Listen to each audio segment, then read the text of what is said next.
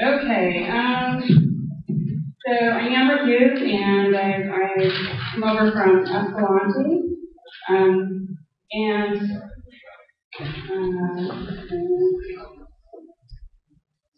okay, to orient you to the where the Escalante River watershed is. As you can see here on this map,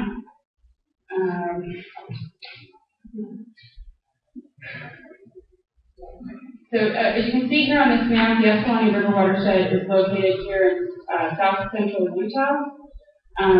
Here is the community of Escalante, and this is the community of Boulder. The headwaters for the Escalante River watershed begin up here on the Aquarius Plateau on the U.S. forest. From there, the river runs 90 miles through Grand Staircase Escalante National Monument, and then through Glen Canyon National Recreation Area, where it discharges into Lake Powell. My first experience with the Escalante River was approximately, it was over 15 years ago. I worked with a couple of NRCS soil scientists, and one day they invited me to go out into the field with them to help them dig their soil kit. On that particular day, we hiked to one of the overlooks of one of the many side tributaries of the Escalante River. And overseeing this one particular canyon, it was one of those moments for me where I felt that I definitely needed to return to this place. It just kind of struck me at the core. Not only did I return, I landed a position with the Grand Staircase and moved to Escalante, which for me was very exciting, and I'm very happy to be there. So in this photo, you can see, I wanted to show a photo of both Escalante and Boulder, but I only have a photo of Escalante and the river. The Escalante Valley was settled by the Mormon pioneers in 1875, and the town of Boulder was settled in 1889. These two valleys provided what was needed for the settlers at the time: a mild climate, winter and summer range for their cattle and sheep. The pioneers talked excitedly about how grass was as tall as the horse's knees. These valleys gave places for livestock to range along the Escalante River and its uplands, and during the winter months on Boulder Mountain during the summer range. Still to this day, in the lower sections of the tributary and along the side canyons, you can find line shacks and cabins. One of the first orders of business when the settlers came into the area was to build canals and ditches for irrigation water. Before wells were dug, culinary water was bucketed out from the Escalante River to the individual's homes. It wasn't until 1936 that the town of Escalante had access to piped drinking water. The water was piped 18 miles from springs located in Pine Creek Canyon. It was also this piping also allowed for the first indoor plumbing within the community of Escalante. The side tributaries are a vital source for drinking water and irrigation for both of these communities. There are currently 3 irrigation companies within the watershed. 2 of them are located within Escalante, and the third one is located in Boulder. During the early days of the Escalante settlement, there were no dance halls, so members of the community met along the banks of the river and danced in the sand. Today, the Escalante River continues to provide outstanding opportunities for recreation, such as hiking, canyoneering, bird watching, photography, and camping. Research on the river's natural history shows there were major flood events during 1929 to 1932, wiping out the majority of the vegetation. You can see in this photo here that was taken for the National Geographic September of 1949 issue. You can see pretty much the Escalante River down here is denuded of all vegetation except for a couple of these cottonwood trees. In the late 1930s through the 1950s, the Escalante River went through a period of extreme variability with drought conditions and then major flooding. It wasn't until the 1960s that vegetation came to the ground again along the river. I would say that in this photo, which was taken during the 1970s, just one of our VLM archive photos, you can see the river here has the braiding that is, I think it's a good thing. I'm not a hydrologist, but I hear the braiding in the river system is a good thing. But you can also see the native vegetation in here. It actually looks pretty decent for the 1970s. In this photo here, which was taken in 1978, both native and non-native vegetation has stabilized the banks of the river and doesn't quite allow the flooding to scour out the canyon like it has in the past. This photo over here, we did a demonstration project in 2010 where we removed brush knoll and tamarinds from the upstream side of the Highway 12 bridge, which is right here. Now, what is located in, or the plants that occupy that area now is mostly cottonwoods and willows. We even found a couple of Goodings willows, which were hidden in the massive brush knoll of tamarinds. You look further downstream, you can see the silver lining. This is kind of our culprit that we're going after from the Escalante watershed. Okay, so once I started working in Escalante, I was contacted by an individual named Bill Wolverton, who was more or less the one who started this crazy project. He's an individual who's dedicated to this, and I would say is a little bit obsessed with brush knoll removal. I didn't know really any of this. I'm new to the area. And he invited me to join him on one of his volunteer trips further down in the Glen Canyon area as a backcountry ranger for Glen Canyon. And so I went for a full 5 days of some of the most intense manual labor that I had ever participated on in my entire life. It was gruesome. And I thought for sure he was crazy. After that, Bill, for lack of better word, nagged me to start a program like this on Grand Staircase, and kind of hemmed and hawed for 3 years. But then I eventually found some funding and worked with the wilderness volunteers to start the project in 2006. And I guess that's history. Everything else is history now. Anyway,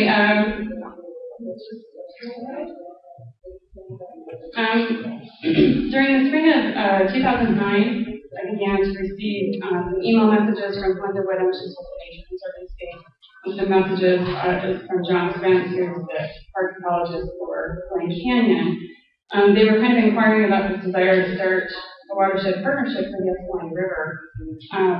I thought this idea was excellent because the rate I was going, I didn't think I would ever see the final product for this project.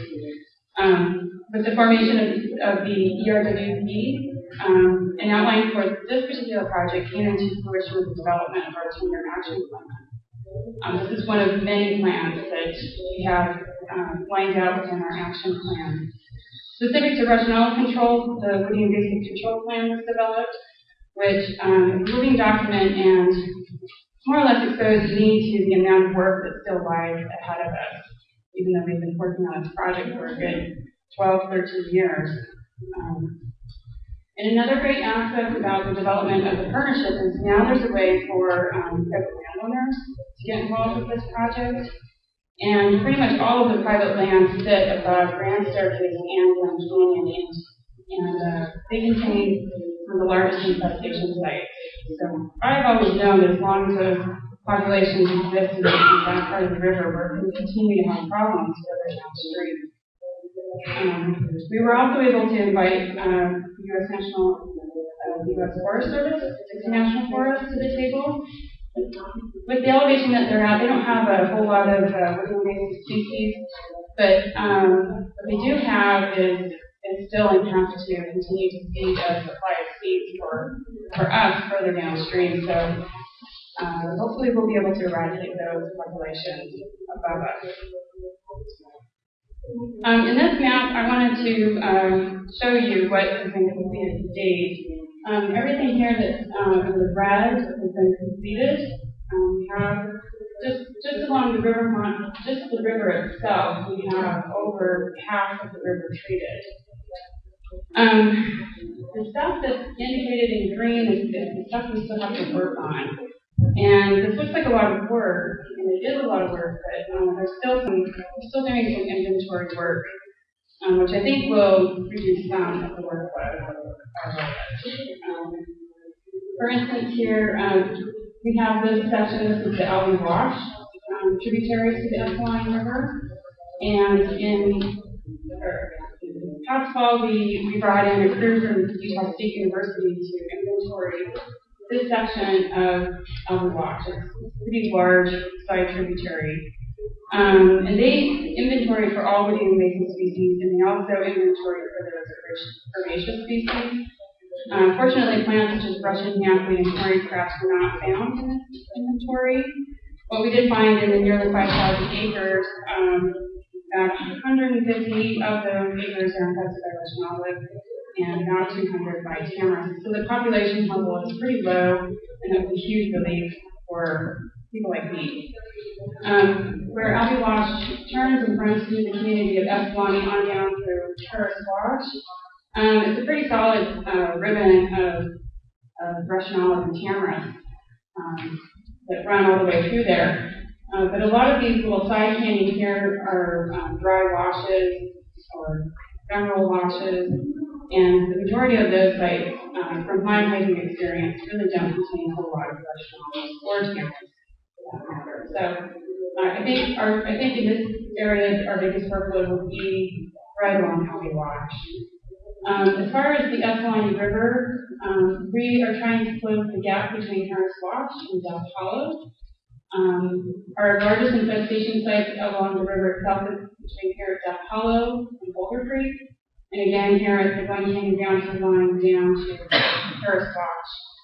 Those areas are heaviest infestation, and then the space between Glen Canyon and Boulder Creek, for some funny reason, the infestation might be about.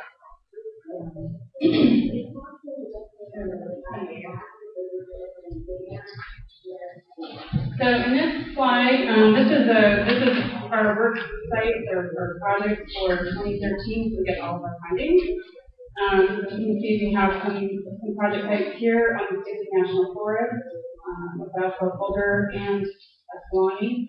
We have some work on private land in the town of Boulder and Escalante.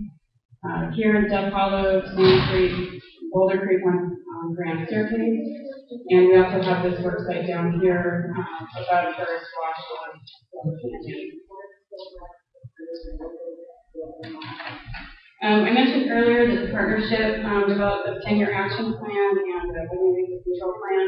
This is the cover for the woody invasive control plan.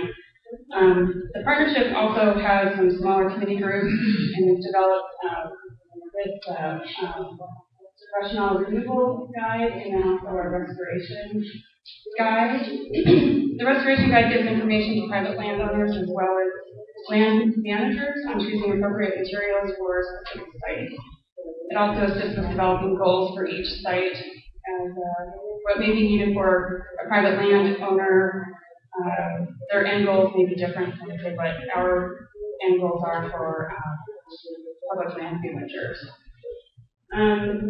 The cutting guide for Russian olive gives directions on just that.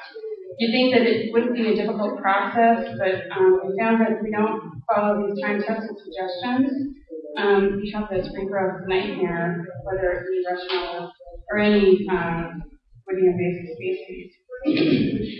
Then this guide here has kind of been our Bible when working with the Conservation Corps. We're able to give this out to all of the crew members, and it gives them the same information and exposes them to the same concept so that they're doing pretty much what we ask them to do at each site, and it doesn't matter which corps they come from. We have just consistency of work throughout the watershed.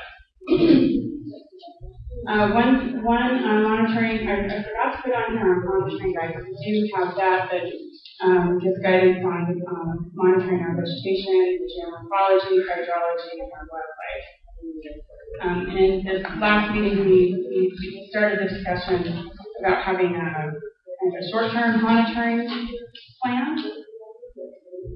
In regards to our workforce, The RWP works with 4 different conservation corps from Utah and Arizona. We also work with a few volunteers, primarily wilderness volunteers.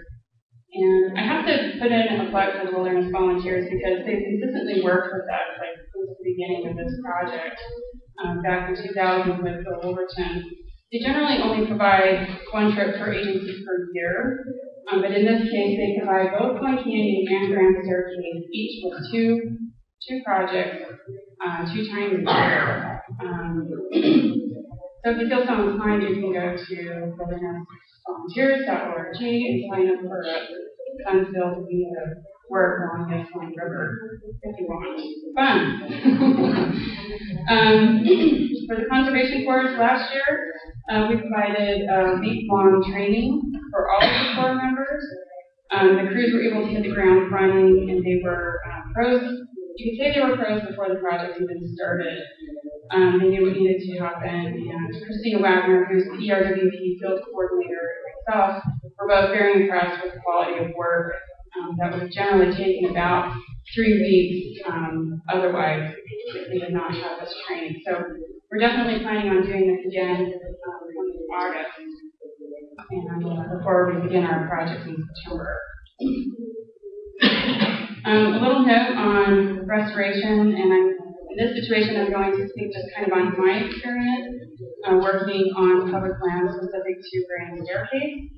I work with the Colorado Plateau Native Plant Development Program and also with the Seed Success Program.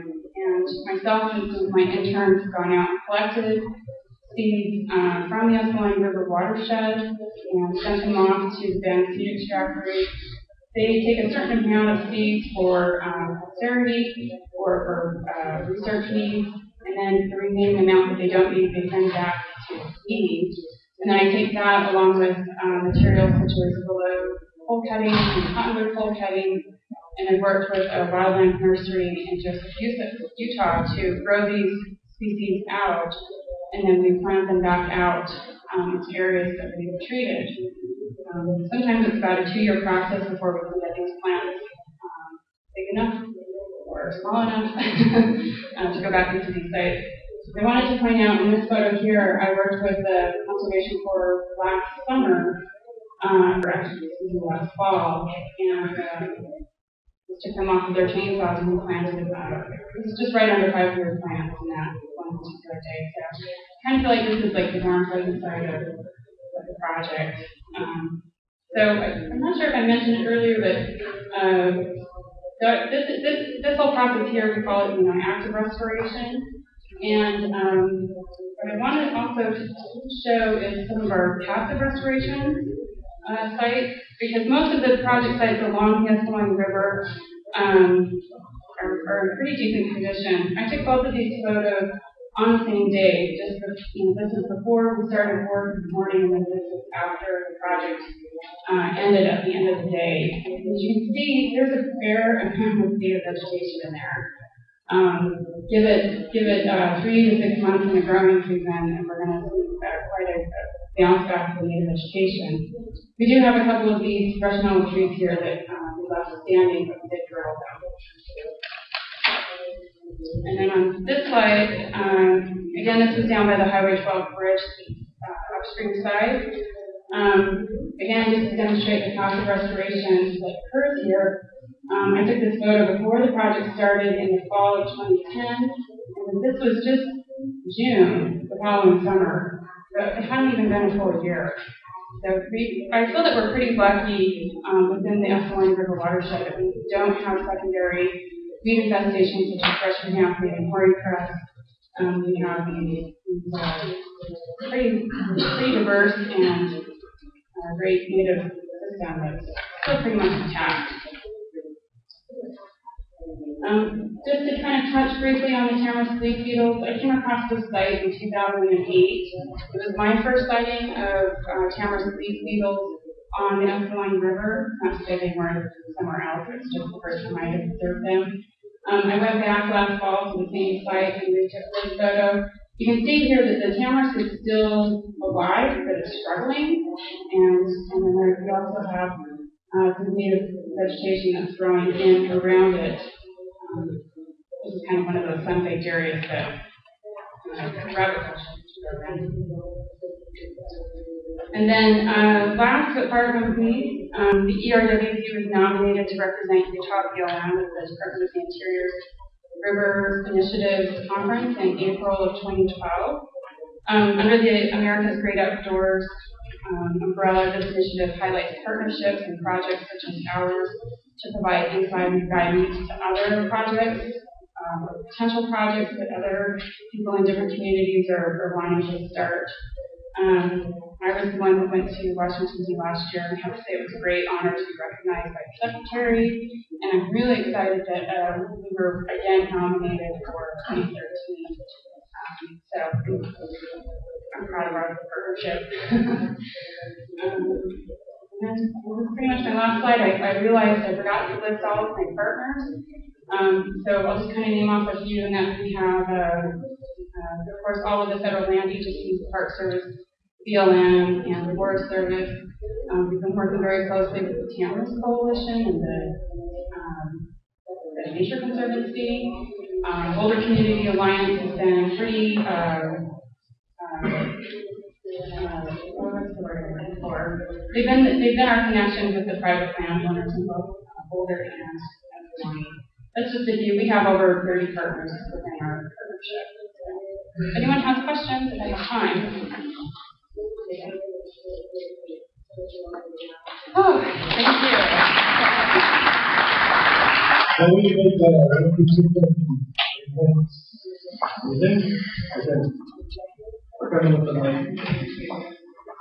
Why do you think that Russian olive got established anyway?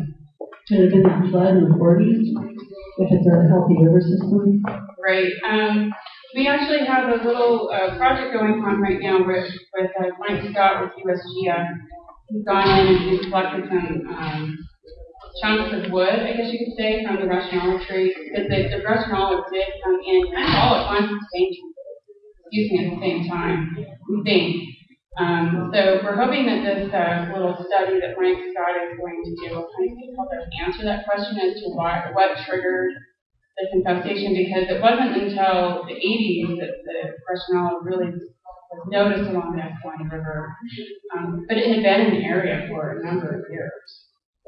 I don't really know. I'm sorry, I don't have a direct answer to your question. One more. Me.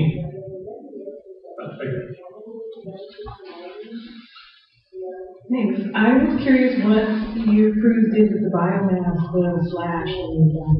I hate that question. Sorry.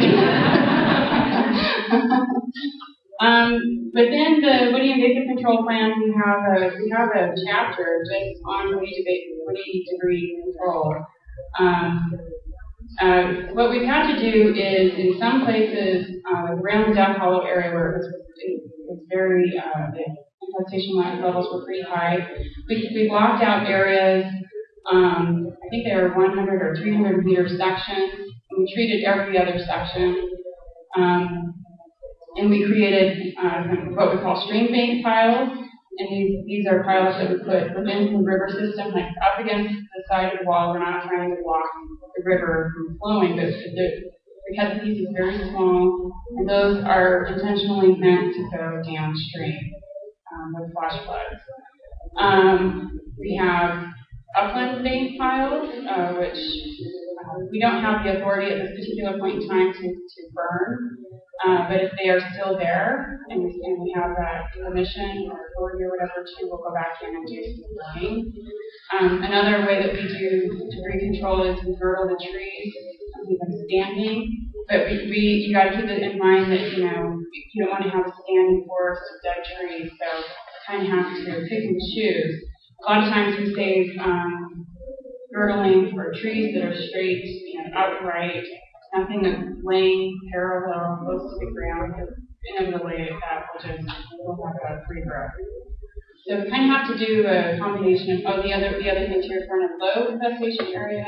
We create these piles, what we call wildlife habitat piles, because we found that when you make these piles, the little critters seem to really like them, and it gives them some cover to hang out. And so but definitely a very light infestation area. Thank you very much.